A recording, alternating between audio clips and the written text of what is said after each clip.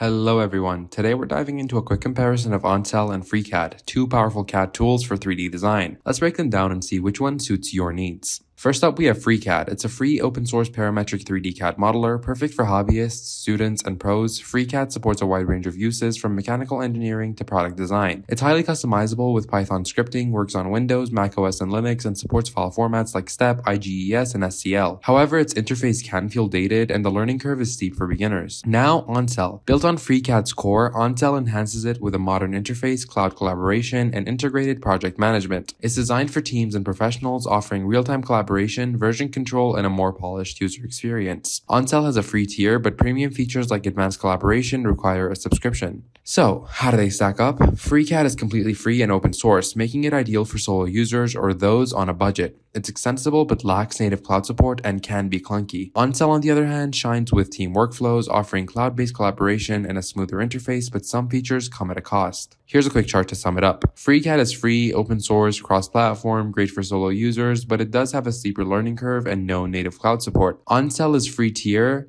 and modern UI, cloud collaboration, ideal for teams, but premium features require payment. For hobbyists or solo designers, Freecad's cost and flexibility win, and for teams needing collaboration and a polished experience, Ondsel is the way to go. That's it guys, choose based on your needs, solo or team, budget or features. Like and subscribe for more tech comparisons, and I'll see you in the next video.